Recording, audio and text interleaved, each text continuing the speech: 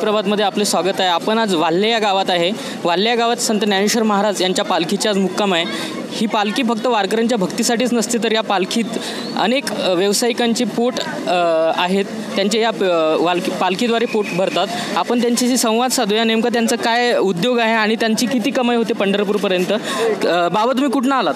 विजोरी माळशिरस। तर किती घेता तुम्ही एक गंध लावायचे पैसे? काय देईल ते घ्यायचं, नाही दिलं तर लावायचा आणि पुढे जायचं। किती होतात पंढरपूरपर्यंत अंदाजे? होते 1000 2000 3000 पोस्तोर।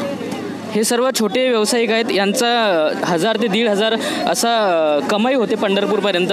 काय सांगाल, कुठून आलेत तुम्ही? आम्ही आळंदीवरनं। कुठपर्यंत डायरेक्ट पंढरपूरपर्यंत जाणार? पंढरपूर पोस्तोर। किती कमाई अंदाजे तुमची? सरासरी 2-2.5 हजार रुपये लास्ट। 2 ते 2.5 हजार यांची कमाई होते असे सांगत आहेत। आणखी आपल्यासोबत काही व्यावसायिक आहेत, काय सांगाल, कुठून आलेत? आळंदीनं आले।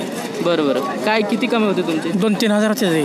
बरोबर, 2 ते 3 हजार यांची कमाई होते। आपण पाहू शकता ज्या ठिकाणी पालखी थांबली आहे त्या सर्व ठिकाणी यात्रेचं स्वरूप प्राप्त झालं आहे। अनेक व्यावसायिकांनी आपली दुकानं या ठिकाणी मांडलेत। एक छोटा व्यावसायिक आपल्यासोबत आहे।